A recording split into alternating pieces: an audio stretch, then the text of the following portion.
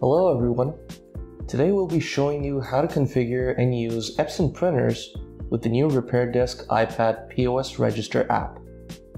This feature is available for version 3.5 and above for the app, available on the Apple App Store.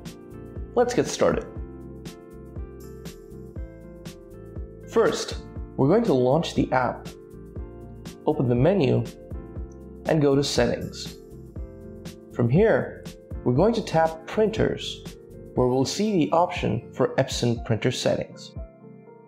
Tap the button to open the EPSON printer settings and pair with your designated printer in the menu.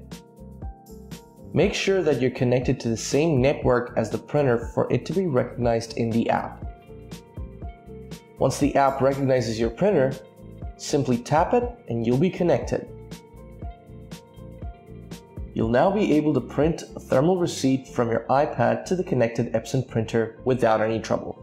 It's as simple as can be. And there you have it. Printing to your EPSON printer just got a whole lot easier with the RepairDesk iPad POS Register app.